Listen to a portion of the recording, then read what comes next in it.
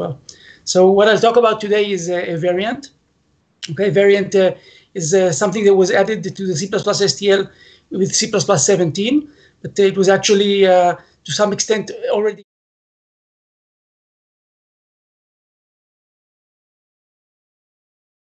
a little bit what variant is and how people usually use it, and a little bit about the common cases where people will go and use variant for. And then I will dive into some specific use cases that mostly have to do with the relationship between the C++ variants and unions that hopefully many of you already know and remember, not just from C++, but also from C. And I'll show you a little bit of the commonalities and differences. And I will also show you some tricks and tools that I use to maybe bridge the gap between those two things, called the intrusive variants and streams of variants. And I'll close with something that's also related to variants, which it has to do with the performance and de-virtualization of virtual function calls towards the end. Great. So first of all, what is a variant? So C++reference.com says that a variant is a class template that represents a type-safe union. And Boost.org, which had variant for much longer time, calls it a safe, generic, stack-based, discriminated union container.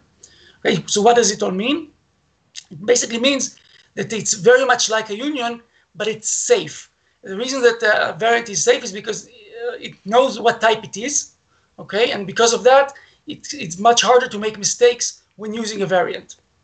So in the example that we can see in the slide, and a C-style code that you can write even before C++ 17, you could have a union of an int and a double, which basically has either an int or a double, and a function foo could take such a union and access it as an integer and print it to stdout, for example. And on the right, you can see the C++ 17 variant approach, where I use a variant of an int and a double, and I can use the get method to access a specific member.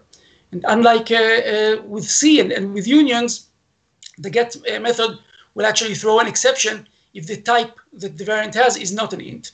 Okay, and another way to access a union, which is considered more, I guess, sophisticated, is std-visit. With std-visit, you can see I can give it a lambda function or anything that is callable. And here I give it a generic lambda. And what will happen here, this std-visit will sort of work like a switch statement, and will actually call and print out to cout either an int or a double based on what's held inside the variant var that I can have here, okay? So that's the basic idea. And std-visit, by the way, is guaranteed to be constant time complexity, O of 1 complexity, as long as we give it just one variant as an argument. And typically, std-visit is implemented using a virtual table or a jump table. So that's a little bit about what variant is. And to go a little deeper into the bits and bytes, you can see, and probably many of you already know this, that unlike a struct or a tuple that holds all the different members that it has and different addresses in memory and can actually have different values for each of the members, unions and variants are not like that. They have, and they store just the size of the maximum or largest member that it can have. And at any point in time, you can either use it for one of the members or another, nothing else. With variant, you can see that on top of keeping this union information, there's another tag that's being held that tells the variant which of the different members is currently occupying the memory space. Okay, we can also see that there's a padding involved. You know, C and C++ keeps track of alignment of their various types, and for that reason, sometimes the different members and even the tag can actually occupy more space than it needs just for alignment reasons. Okay, so this is what variant is, and how do people use it? So I looked around in YouTube and in other conferences and around the internet of how people usually present and show uses for variants, and I have to say it's quite diverse. There are a lot of reasons to use variants. The typical things that I found and I'll try to go over them a little bit in the following slides, are state machines, the use of value semantics for dynamic types, meaning the ability to have different types, but in a single memory space that is on the stack and can be moved and copied just like any value type. Another more like a trivial or a reduced usage of variant is to use it for either an object or nothing, or either an object or a failure. So expected of T is something that people use to either have an object of type T or an exception or an indication of failure. Similarly, optional that was also added to the standard is either a type T or a nothing. Okay, and many times, and when people discuss them, they converse them, or they talk about the relationship between them and variants. Okay, yet another common use case for variants is to talk about runtime dispatch and about alternative mechanisms to the well-known use of virtual functions. So that's another thing that if you want more information on, you can probably find a lot of talks in YouTube about. And lastly, there are people who discuss variants when they talk about pattern matching, which is actually a whole new different approach for writing code. And there are talks about trying to add pattern matching to the C++ language itself with new capabilities and new powers, new tools. So let's dive deep. So here we can see, a slide from a talk from Germany, from Meeting C++ 2018, where variants were introduced with a description of a state machine. It's quite reasonable to use variants when working with state machines, because a state machine, we might remember from university, is something that can always have just one of several states. And this lends itself very well to variants, which again hold just one of various members. One of the things that we can see in this example that Nikolai gave for a state machine for, I think it was like a spacecraft in a video game, is that some of the states are actually similar to each other and have commonalities. So you can see the circling and shooting from center states, they both have a double called m times since last shot. So there is some commonality. Okay, if Nikolai tried to maybe implement his state machine using virtual functions, he might have had some base and derived classes in order to make the commonality more clear. But with variants, you typically don't do base and derived classes. You just put the different states, and the variant holds just one of them. But technically, it can be done. Okay, another example for state machines from CPPCon 2018. Again, we can see a state machine for a connection between two network elements. And again, we can see STD-variant is used to have the different types of events and different types of states. It's all very, very simple and very elegant way to represent either or, which is typical in state machine operations. Okay. Another typical use case for variants is commands. Some of you might know the command design pattern from the Gang of Four design pattern book from the 90s. And basically, commands is an object that you can pass around, and it simply signifies an action that needs to be done or needs to be taken.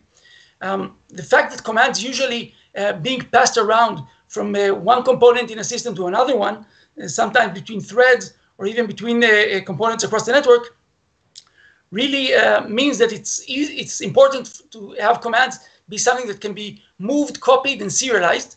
And the fact that variants are stack-based objects that can be, that can be used with the standard operator overloading, with assignment, move assignment, etc., really helps people when they want to use one of different commands and pass them around, unlike, I guess, pointers to objects where you need to keep track of lifetimes, need to do things like smart pointers, etc. So that's another use case that's typical for variants. And if you want, you can look at this YouTube video for more details. Yet another thing that we can see, and this is my first chance to mention Andrei Alexandrescu, one of my personal gurus for C++, is on his talk from 2018, where he describes expected. And I don't know if you know it, but there's a big move to try and add the expected to the C++ standard, maybe on C++23 or maybe later on, as a way to represent something which is either a result or a failure. Okay, and here we can see Electrodescu saying that his idea and his motivation for expected came when he looked at a variant and thought that this is something that's nice, and as he says, it's painfully close to what he wants for expected itself.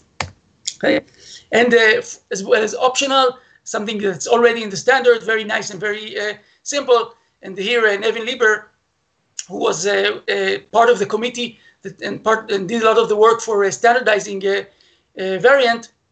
Basically, here in this slide, he says that an optional is a refinement of variant, as mentioned, either a type or nothing. Okay. And another common use case that you can look up if you like is using variant for runtime dispatch. And in this video over here from 2019, Inbal, who's another very smart and talented Israeli, presented again a way to use a variant and std visit as a way to basically implement a constant time jump table similar to virtual tables, but without the mechanisms of derived classes and with a lot more flexibility. And just a few months ago, we also saw Klaus, probably we all know, describing the various techniques that people can use for doing runtime dispatch, and giving them, telling us what's good and bad on the different types. And he also presents a variant. He says that for many, many aspects, it can be a good choice when someone wants to do runtime dispatch between various types. You can also see, by the way, that Klaus also differentiates between the standard visitor and standard visit for variant, as well as Michael Park's variant. Michael Park is a talented developer who's working a lot in this field, and he's implemented his own variant library. And one of his main focuses, as far as I understand, is pattern matching. And so here's another talk that if you want, you can look at related to pattern matching, where Michael basically shows us a typical use case of a visit, where one would basically write a visit function similar to a switch statement, right, where we have various operations, various lambdas for the different types of alternatives that a variant might have. And he also shows us that it's quite common and can be quite nice to merge this this model of work with structured bindings from C++17, where one could, whenever he reaches this, for example, case statement of a specific alternative of the variant, he uses the structured bindings to extract the specific members of this of the alternative that he uses, and can work with that. And basically, Michael Park is advocating to try and make this type of usage of trying to write sort of like switch statements, but not based on values, but based on types and based on the members of types as part of the language, of a nicer part of the language. Michael even showed in his reference for someone saying that std visit is everything wrong with modern C++. And I don't think he means, or anyone really means, that variants are wrong or bad, but I think one of the meanings is that std visit gives a lot of power, but it's complicated and cumbersome. And that's one of the reasons why he's proposing to add an actual new keywords to the language. I think inspect is the word that he's suggesting, to do something that's like std visit, but actually part of the language that will make things more easy to understand, and actually also a little more similar to what we can see in other languages, such I think as Haskell and as well as Rust. So you're welcome to look at that talk as well if that sounds interesting to you. And even Nevin Lieber mentioned that Bjorn Strastrup considers pattern matching as a nice addition to the language, and he also thought that on top of the existing std visit mechanism, there should be a place for actual pattern matching in the language. Okay, so that was a little bit of an overview of various use cases that you can find online. I won't talk about them anymore, but feel free. I really encourage you to go and look at them, especially if the use cases that I mentioned are relevant to what you work on or to problems that you try to solve. Okay, so now let's dive deep to the actual problems that I want to discuss, which is the relationship between variants and unions. Okay, in the line of work that I do, I work, as mentioned, in financial trading, in low latency trading. There's a lot of desire to be very close to the bits and very close to the actual memory representation of objects, and that's why people get attracted to unions a lot. But using unions can be nice and very low level, but it's also a little bit unsafe. And in this talk, I'll try to give some ideas on how we can add safety that we can borrow from variants into unions. Okay, so why is a variant so safe? The safety of the variant comes from the fact that the tag that is held is private. There's no actual way to change the tag inside the variant except by using the assignment operator. So if I call the assignment operator on a variant with a specific type, one of the alternatives, then automatically the tag gets changed. There's no other way to affect or to change the tag. And that means that there's no chance of errors. There's no chance that I will put one type of object inside my variant and then I try to access it as another different type. And the compiler knows what type it is, and it also knows all of the different alternatives, which can give us safety and also sometimes performance. So that's what why the variant is safer than union. However, the fact that this tag is so private and so out of reach means that it's very hard to control the bits and the bytes, and it's very hard for people that use variants to really understand what's going on under the hood and to affect it if they like. Okay, so here's a little bit of an example of the trade-off between knowing what's under the hood compared to using the safety of variants. Okay, so the code here that I'm presenting is a C-style code. You can see I have a union of 3 different types of identity cards. A person that is a citizen, they can have a national ID. A person that is a tourist, came from another country, they have a passport number. And the robot might have a UUID that identifies the robot. And the check ID function that I wrote here uses a C-style switch statement to try and accept an identity card as well as a type. And based on that, check whether the ID is valid or not. Okay. The code that you can see here, I deliberately implemented some bugs which compilers will not catch. Some of the bugs that I've added are actually things that can be, converted into or can create warnings. But the C++ standards allows this code to compile. Okay, so I guess this is a good time to maybe stop a little bit and give you, first of all, a chance to maybe think or guess what the 3 bugs that I've entered to the code are, as well as if you have any questions or thoughts about variants. This may be, I'd be happy to hear.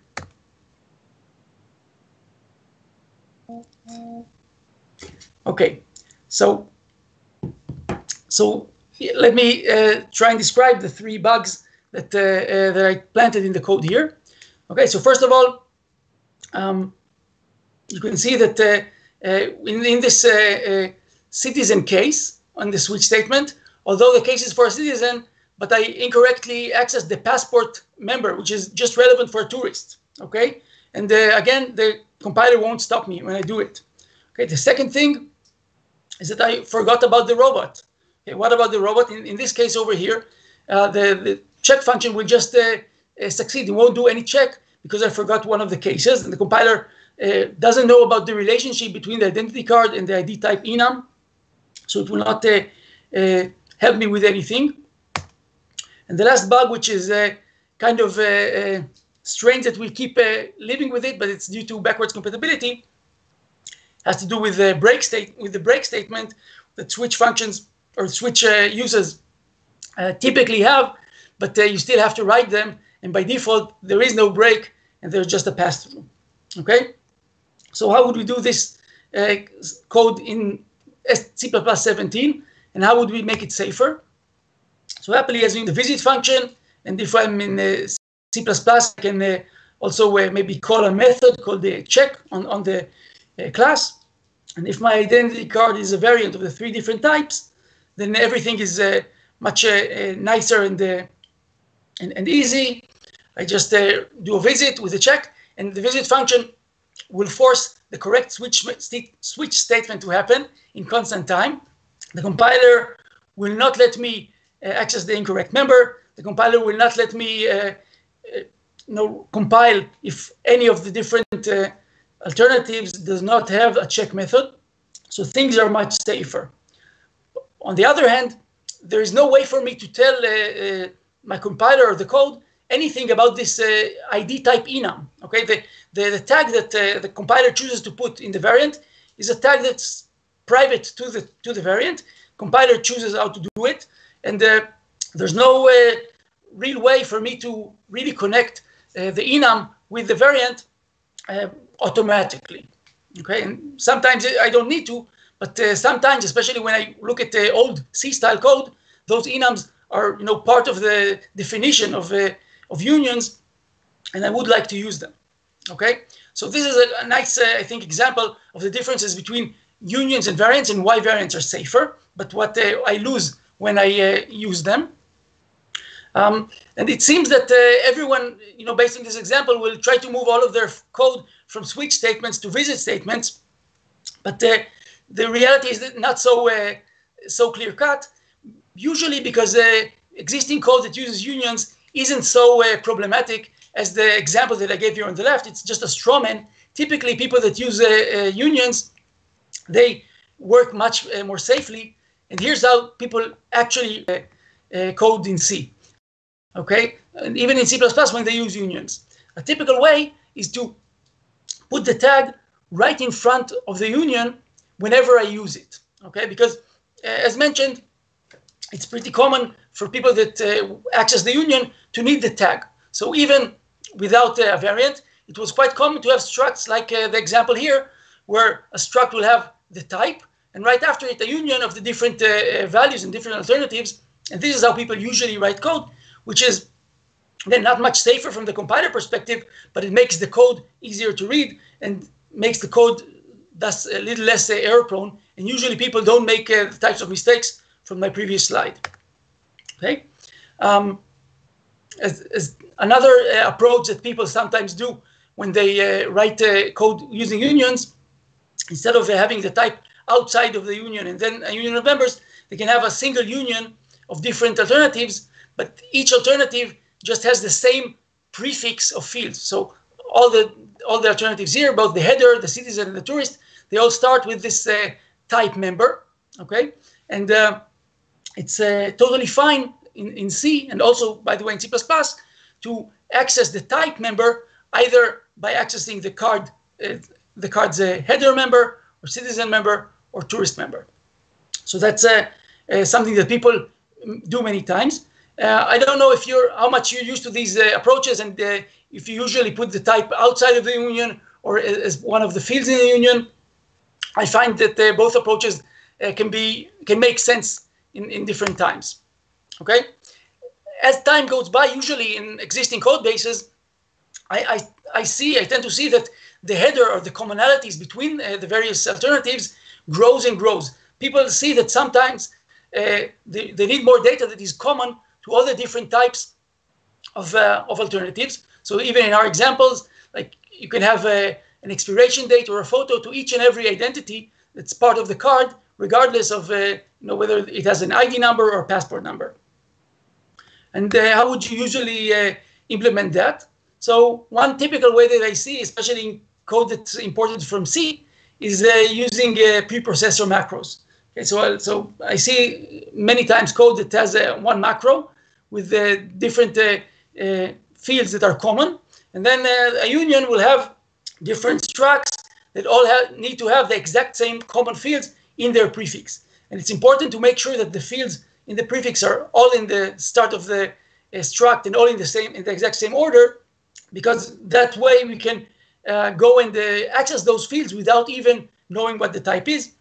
This is something that you can also see when you write C code, and typically, it's maybe not very pretty to use the preprocessor, but it works.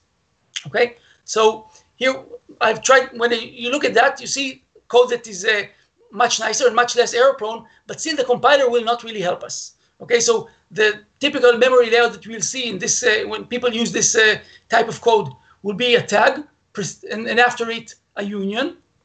And the code lends itself very well to functions that accept this whole identity card, and then they can do switch statements based on the type, etc. But still, if someone makes a mistake, then there's no I guess, obligation by the compiler to stop them and tell them that they made a mistake. And this is where I try to maybe think how we can bring C++, I guess, variant security and safety into the union world, but also keeping this same memory layout of a tag, and following that tag, the union itself, where I actually control the enum of ID type and the exact memory layout that I use for. Okay, why is that important? There are many reasons why I think people want to keep the C layout and not touch it. And mainly, it's not just due to standard or regular backwards compatibility of people being afraid. It's also that it's quite common for this type of memory layout to be used not just inside a program, but also outside of a program when I send the information, binary information, over the network, or when I store information on disk and want to read it back up. The C standard has a quite good definition of how a struct, like we described, is going to be in memory. Okay, there are obviously some peculiarities regarding little endian versus big endian, and some platforms might have a different size of int, etc. But typically, if a single binary wrote a single layout, you can recompile it and you can be sure that the layout in memory will be the same, and it's okay to read and write from files, from networks, these types of things.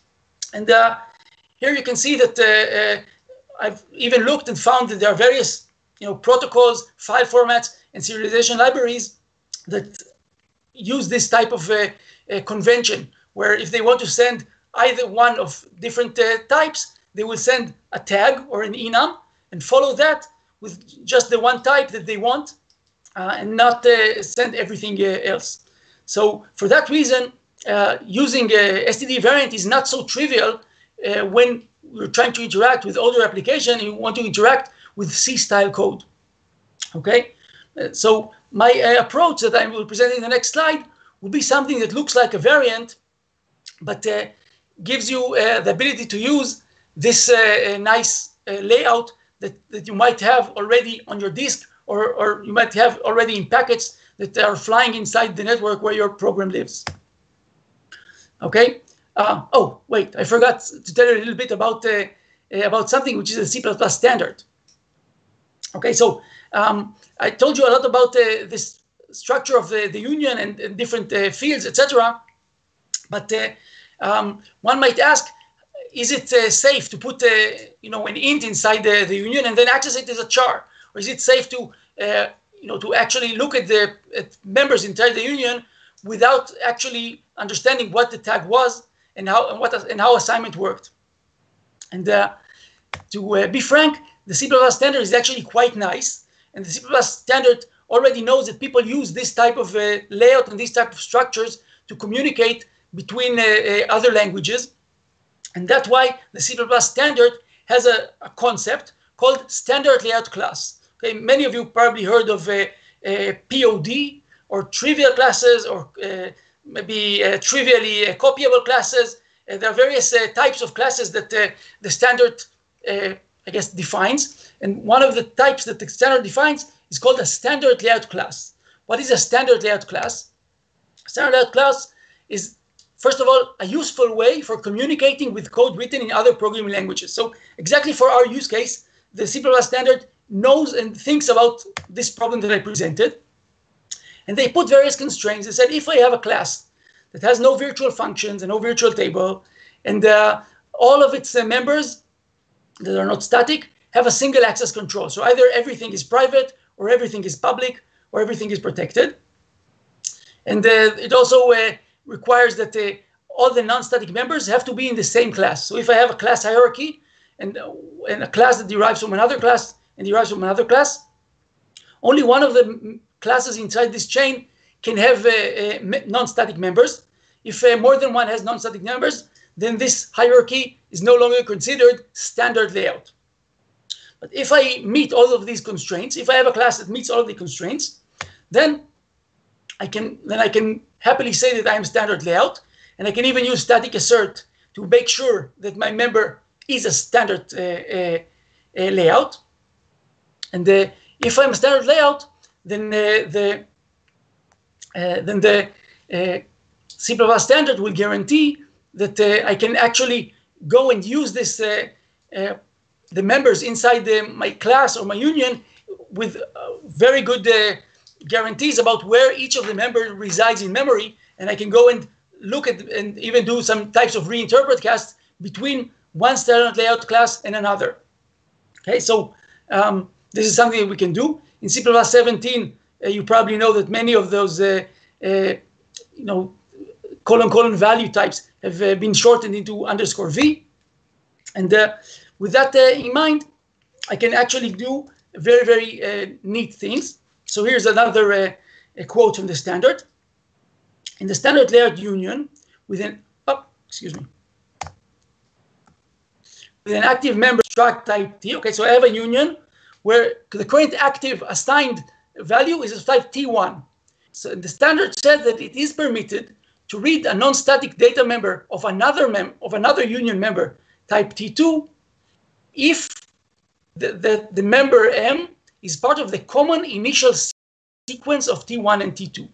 Okay, so what does it mean? If I have a union of two types, and those two types, T1 and T2, they are both standard layout, they also can have a common initial sequence. So the first few fields in T1 and T2 that are common to each other are exactly the same order and the same types of fields. Then the standard allows to access one of them, even if the data that's actually held and was stored inside the union was from the other type. And that is very cool. That is why it's allowed and it's okay to access not just the ID type, but also the photos and all the other common types without even knowing what the tag is. And it's totally safe, totally legit, and it's not undefined behavior. In C++ 20, we also received a new context function called isCorrespondingMember. And isCorrespondingMember, I can actually give it two members of two different classes, and the compiler will tell me whether these two classes are both standard layout, and those two members are part of this common initial sequence. Okay, and that way, if I like, I can ensure and safely know that it's okay to access the type member, of a union, even before I know and check if my union has a header or a citizen. Okay, so does anyone have any questions about all this standardized language and how how it's legal to use unions in this way?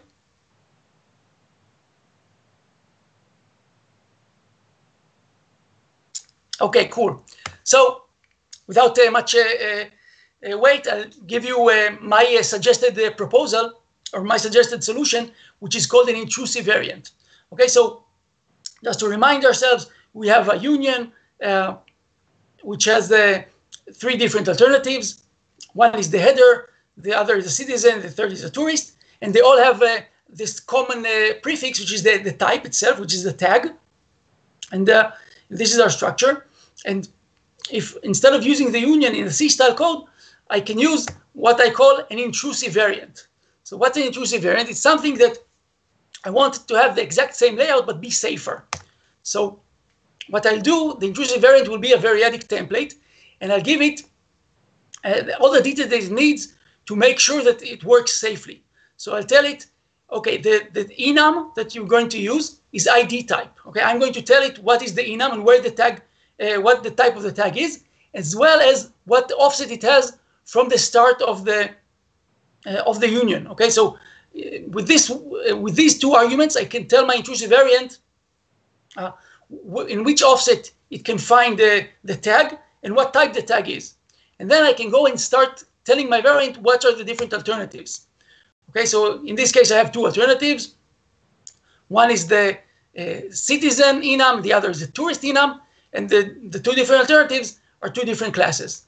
And with this variant, I basically told the compiler a lot of information.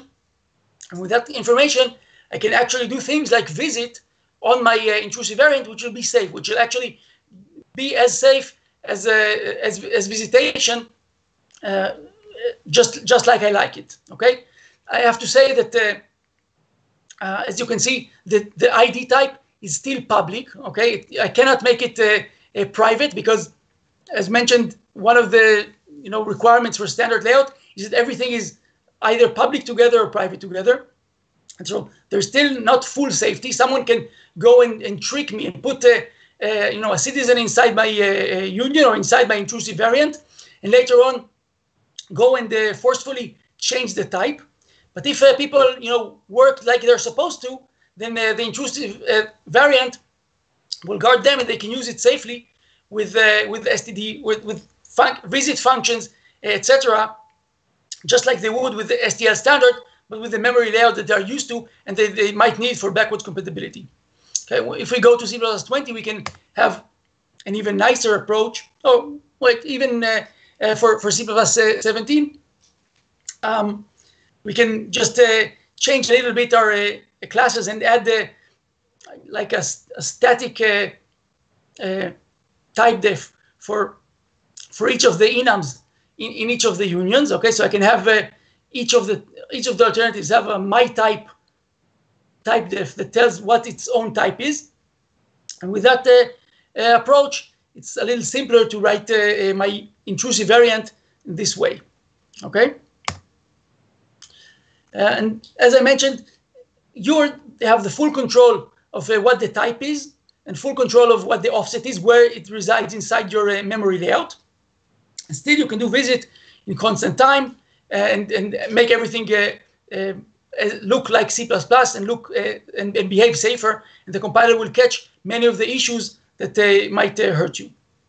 Okay, because I control the type, I can and the tag, I can make things very or much less efficient compared to what the compiler will do. Okay, so for example, if the different types for the different alternatives have very different values, so maybe citizen : my type, if that's like a small number, and tourist : my type is a very large number, then the implementation of intrusive variant might create a larger lookup table or a larger jump table for the constant time operation, but still it's doable and it's safe and sound. Okay, so that's intrusive variant. And as I mentioned, with the C++20, I can go and also tell the compiler a little bit more and do something that's a little safer, and I can tell it which are my members, my two types that I use, and which are their values that correspond to them.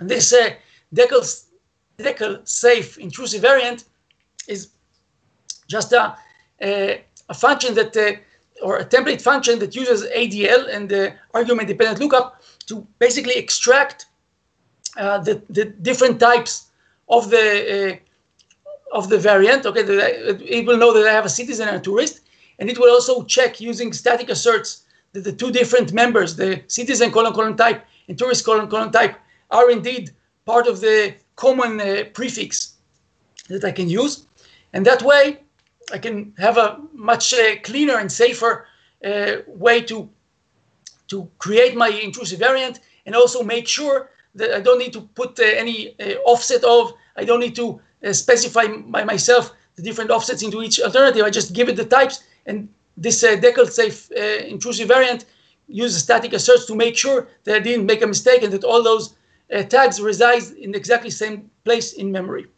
Okay, so that's the basic idea. And you can see that this, I think there might be even nicer ways to implement this, or maybe I can use something that's more like a generic lambda in order to, I guess, point into citizen : my type and tourist : my type, but I'm not sure about it. Okay, so this is some nice syntactic sugaring that's related to the C++20 capabilities that add safety and make sure that I can declare my intrusive variants in a better way. Okay, so this is, I think, one approach that I use sometimes at work. And well, in work, we don't yet have C++20, but I use the approaches from the previous slide. And it makes my life after that much easier, where I can go and do visitation, and I don't need to write my own switch statements as I work with the same memory layout that I am used to from legacy and for other reasons. Okay, let's talk about the safety that I received. Okay, so an intrusive variant has a safe visit function, and it knows the exact connection between every type and its tag, which is very, very good. But still, you can see there's quite a lot of boilerplate, and there can be some, especially in the C++17 versions, some places for bugs. And when we talked a little earlier, I told you that there are many cases where the different types have commonalities, and it's not just the header. Sometimes we have several fields that are common between the different types. So that's why I thought it can make sense to put the common members of all the different alternatives inside a base class. Okay, consider a case where the tourist and the citizen and the robot have the same base class, and the base class is the header. That can give me a lot of more safety. I can use the isBase of utility to make sure that all the different alternatives have the same base class. I can use various tools like decltype to get the exact members that I want, and things will be much safer.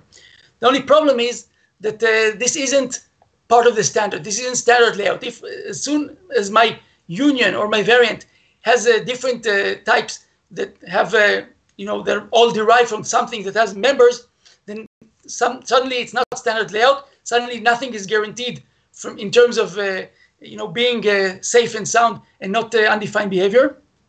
But generally, I can tell you that it works. I also use that in my place of work. And most compilers, when you derive, the base classes are basically just a header at the start of everything.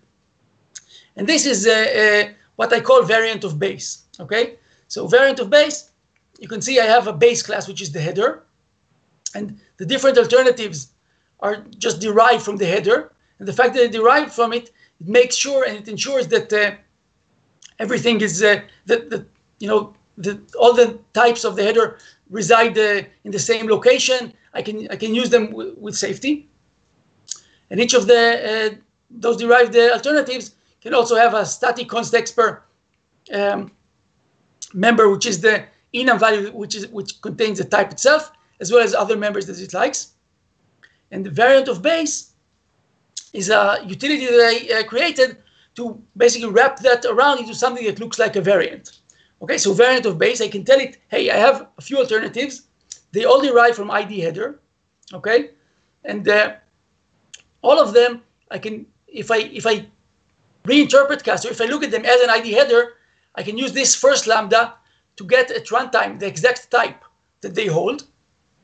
And I can also use a constexpr generic lambda to get the exact type in compile time of each and every alternative. Okay, so this first lambda can be used in runtime to check what is the type of the tag of a specific variant or a specific memory region. And the second lambda is actually used in compile time. You can see it's generic to basically fill the different values inside my lookup tables to make sure that in this way I know for each and every of the alternatives, and here I have two alternatives, citizen and tourist, exactly what enum values I should expect if I see them in runtime. Okay, so that's a variant of base. As I mentioned, it's not completely conforming to the standard, but this usually works in most, I guess, x86 compilers, and it really makes, I think, life very easy. And again, with this declaration, the ID with base type acts much like a variant. I can do a visitation on it, I can work on it, and I get a lot of the safety. And it also uses static assertions to make sure that all the different alternatives, they all derive from ID header. And obviously the generic lambdas and the lambda itself will not compile if I try to access an incorrect member or remember in the wrong location. So that's a variant of base, which is a second alternative, which is, I think, easier to use, but not standard conforming for, again, using the same memory layout, but with a nicer or safer type of code. Okay, so this is my second alternative. Another good place, I think, for questions, if you have any. Hopefully you more or less understand where I'm going for. Okay.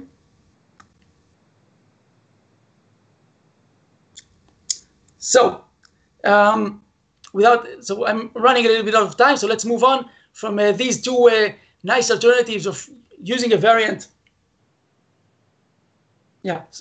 Okay. So this is again these two utilities to use C++ and C++ variant type code with the old C-style memory layout. And now let's move to something a little different, which is streams or arrays of variants. Okay. Many times in the code that I use, I don't have just one variant that I use. I need to access a stream where people want to send me many entities or many commands one after another. Okay. Now, if I put a variant, I guess inside a vector, so I have an STL vector of a variant.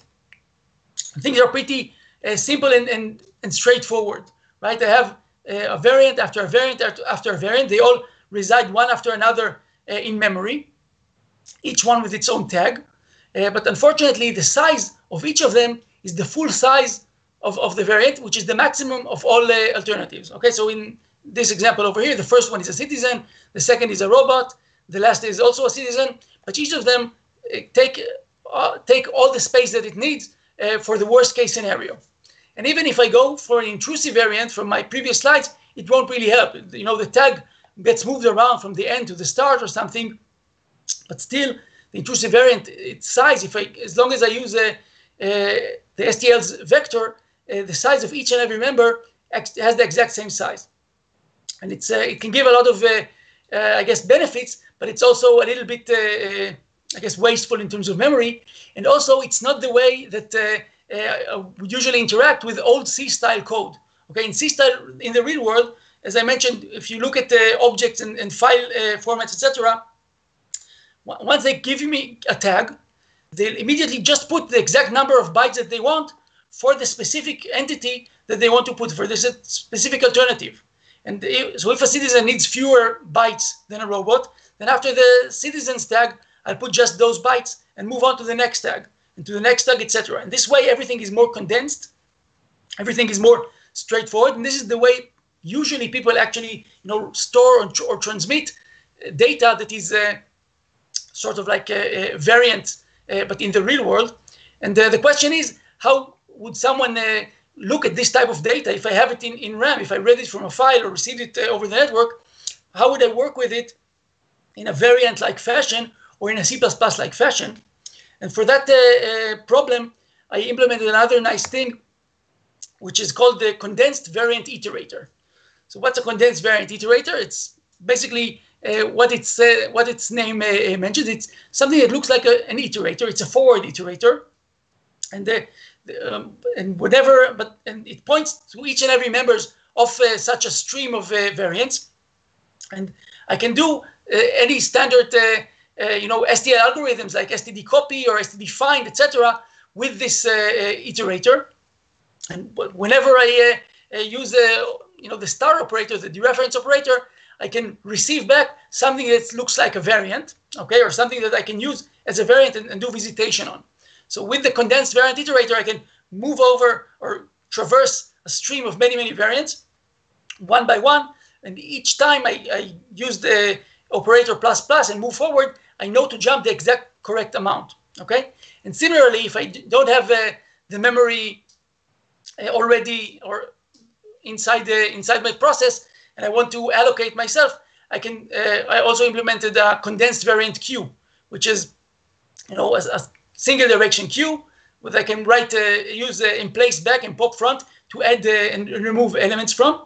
And the actual memory layout of this queue is the same memory layout that I presented in this previous slide.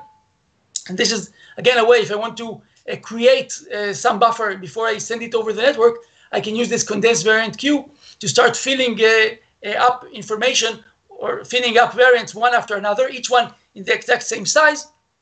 And then I have my whole buffer, and then I can send over the network or write to disk, etc.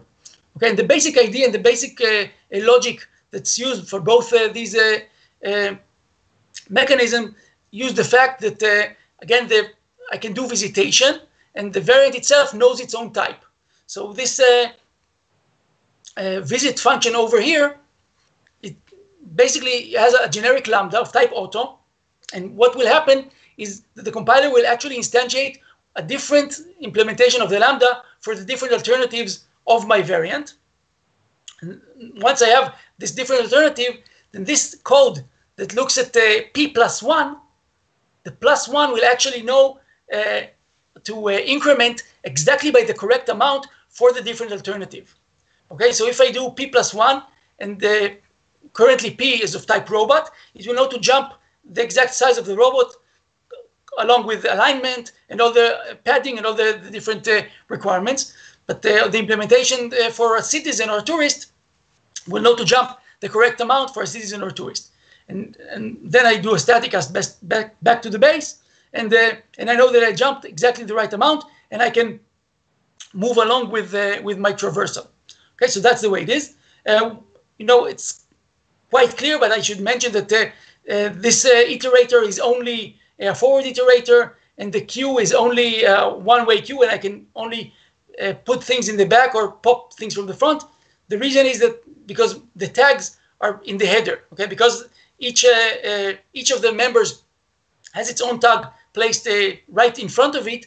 It's very easy to jump forward and skip a member, but it's very hard to skip back, because without a tag I don't know how much to skip back.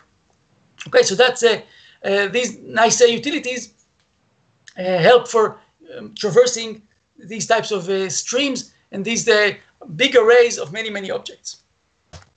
Okay, so I see that Klaus forwarded a question about a link to the sources. So currently this is not open source on GitHub, mainly because I'm a little shy and I don't want, I guess, people to criticize my uses of the final keyword and the override keyword and the various ways I use the lambdas. But I will definitely try to open source it, and I'll definitely try to post on the meetup group once I manage to release this to the public.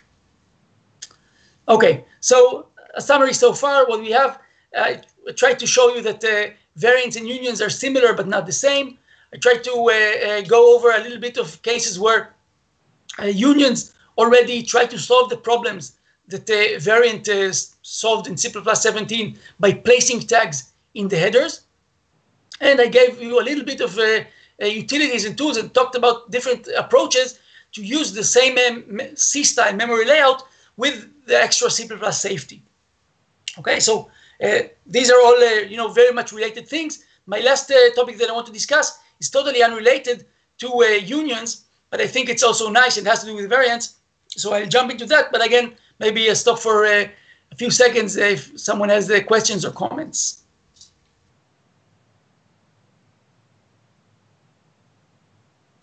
Okay, great. So the topic, short one that I want to talk about is regarding de-virtualization and about ways that people can use variants in order to help with de-virtualization. So first of all, what is de-virtualization? Again, I'm happy to show a link of Andrei Alexandrescu for when he was much more handsome and young. I think this is from a conference in 2013, where he talked about de-virtualization. And basically, you can go and look up that talk. He describes the fact that virtual calls is something that has a lot of benefits, but also a lot of downsides. He especially was talking about performance. And he tried to show the audience a way that he basically creates his own small and compact virtual table without using the C++ VPTR and vtable itself. And you can see, if you look here, this is his basic implementation, where he has a tag of only 8 bits, okay, just a uint tag. and his own v-table of pointers to functions. And his basic idea was that if he knows in compile time a smaller number or a limited number of alternatives, and he can put a very small number of bits in the tag, everything is much more condensed. You can access a v-table in a much more condensed fashion, and he showed that it can give better performance. When you look at this code, after my talk from now and after discussing STD-variant, this all can look quite familiar, right? The STD-variant also has a tag, and the STD-variant is typically uint.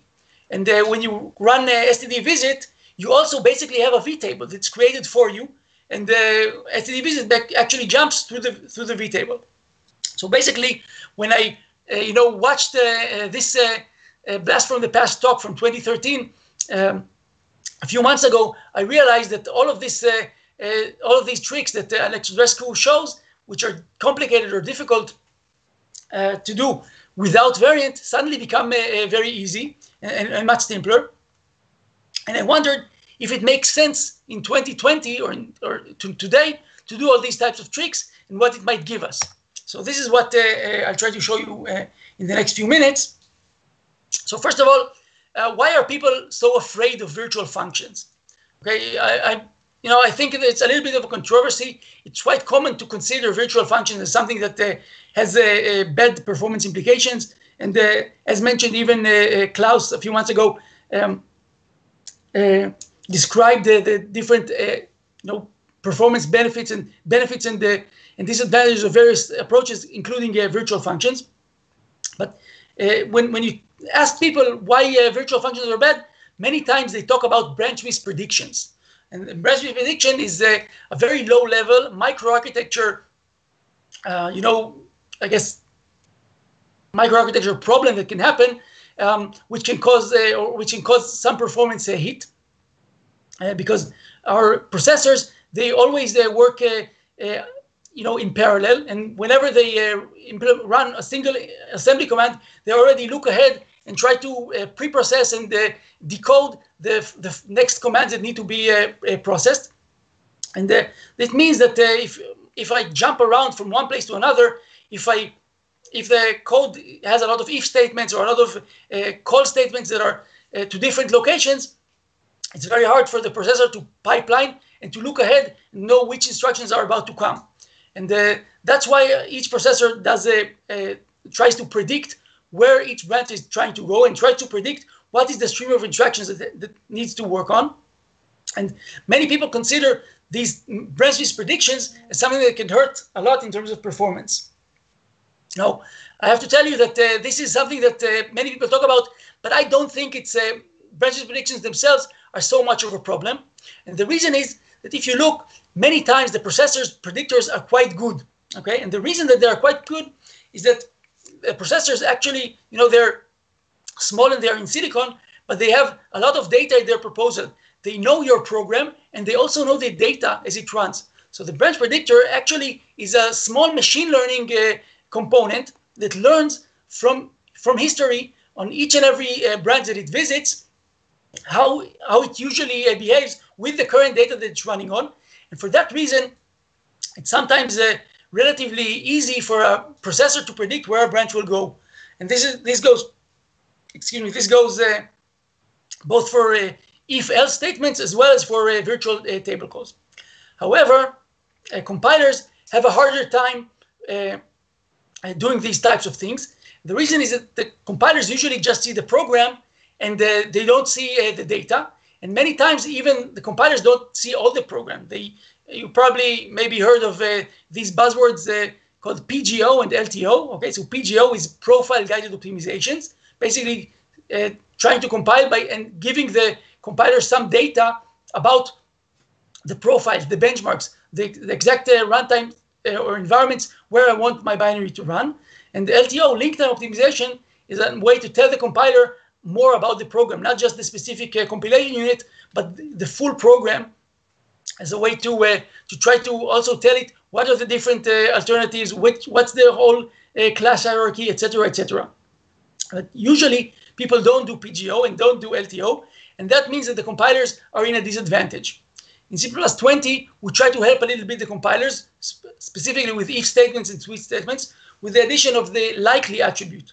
With likely, I can tell the compiler, hey, you don't know the data, you don't know a lot about the code, but I can tell you and give you a hint that this is a likely path for an if statement or a switch statement. And the de-virtualization is something that compilers try to do to break through virtual calls.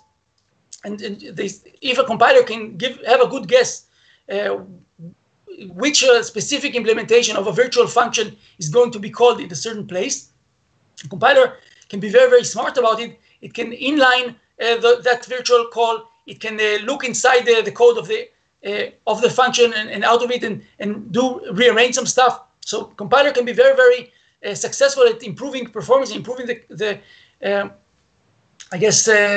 performance of our system and the binary, if it can know with a good chance of being correct which exact virtual function I'm going to call or which exact runtime type I have in my hand. But unfortunately, it's not very easy for compilers to know this thing, but they work very hard. And even the C++20 likely attribute cannot be used for virtual calls. I cannot use likely to tell it, hey, I know that my pointer is probably pointing to a specific type and not to another. And this is where variant comes in.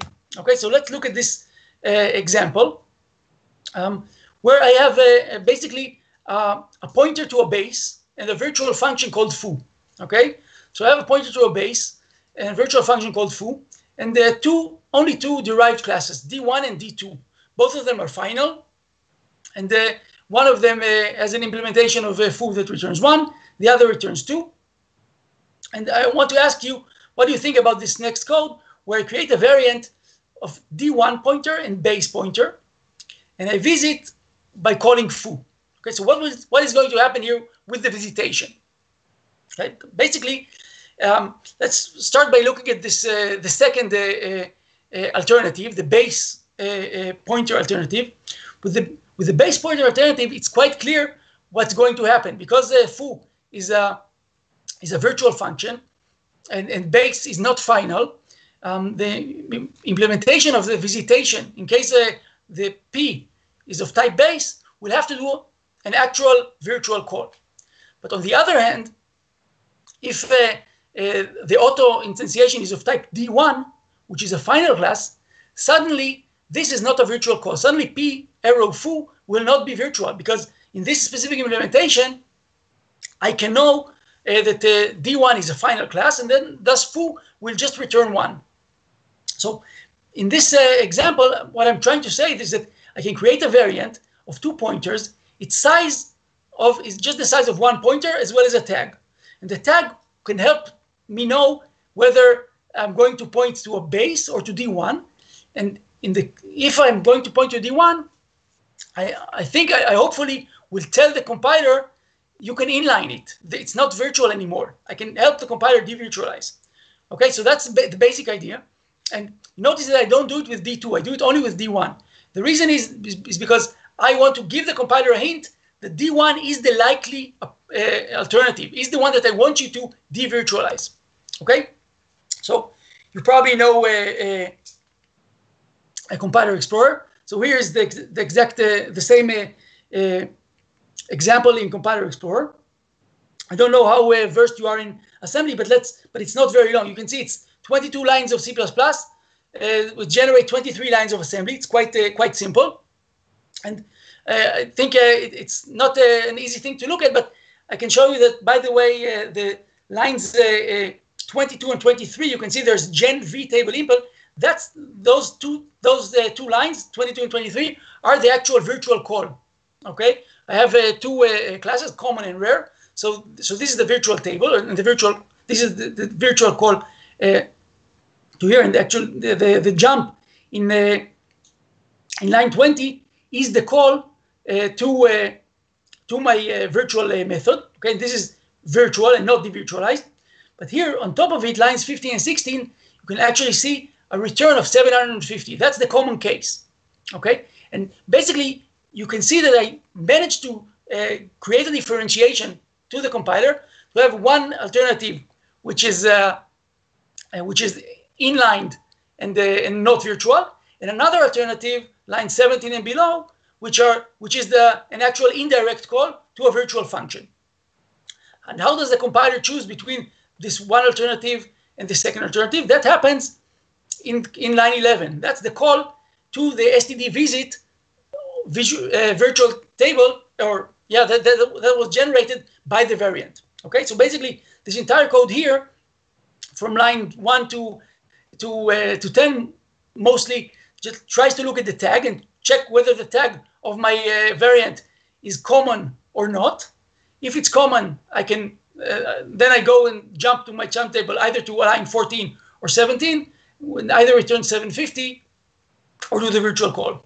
So this is nice, but not a lot of performance gain. Why? Because if my common case is line 14, then I don't need to pay for the indirect call in line 20, which is good, but I pay for the indirect call in line 11. So I basically saved the one virtual call, but added another indirect call, which potentially has the same implications and same performance costs as the virtual call.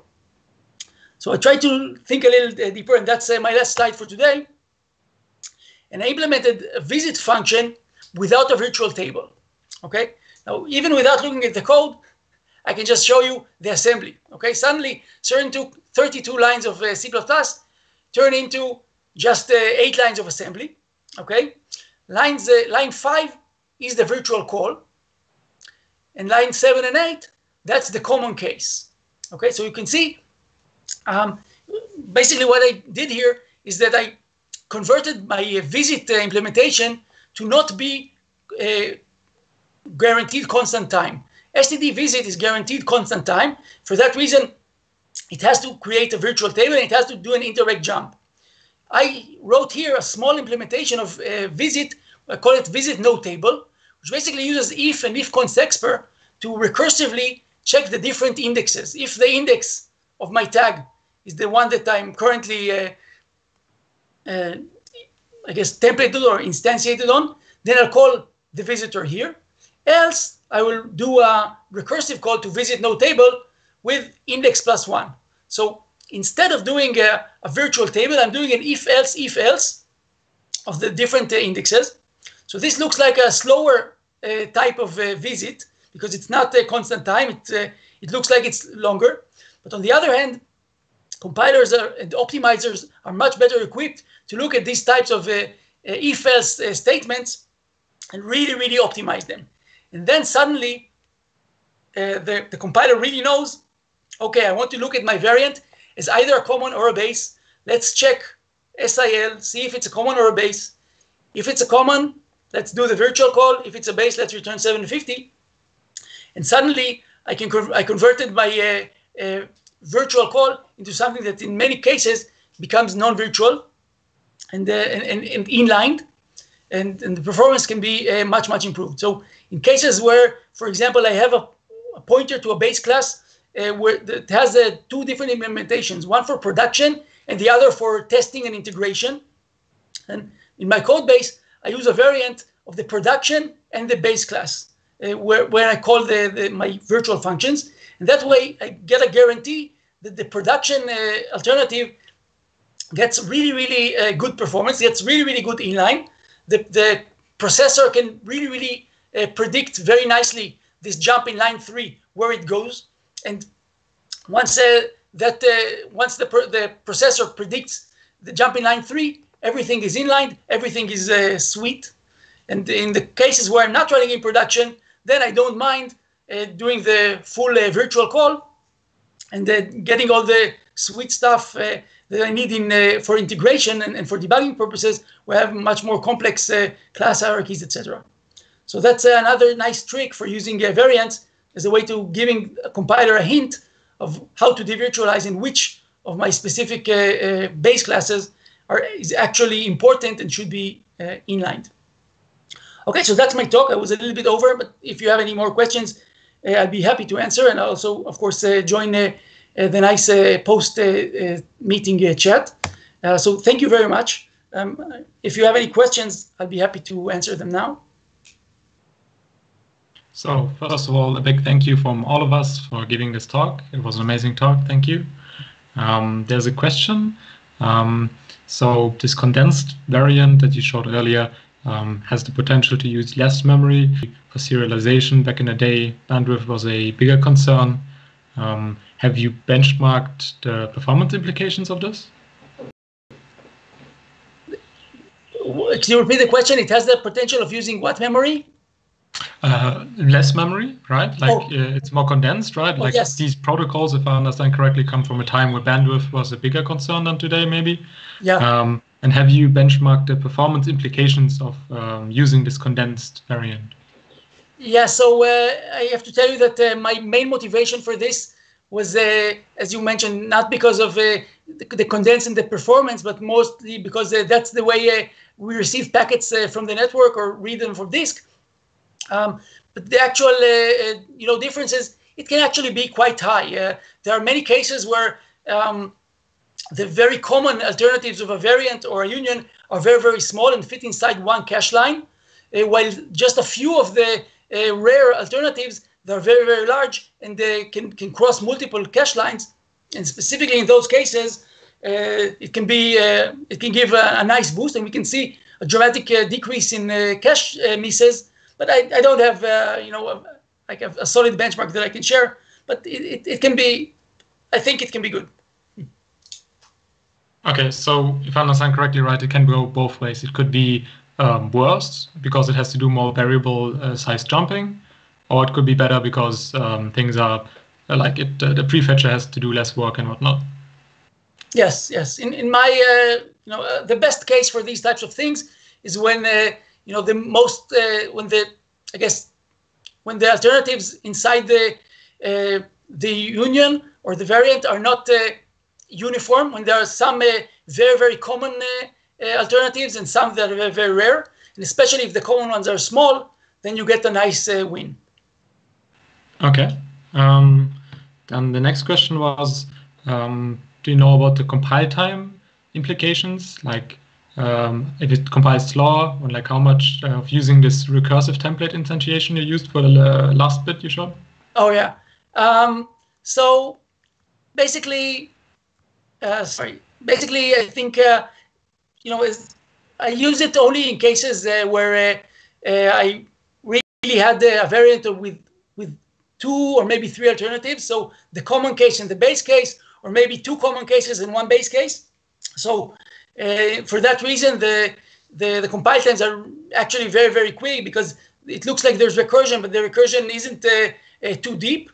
I think that, again, if I open source it, I will try to do some implementation that really tries to, I guess, constrain the number. And if the number of alternatives inside my variant is larger than some X, then I will still fall back to a virtual table and to a call to std visit.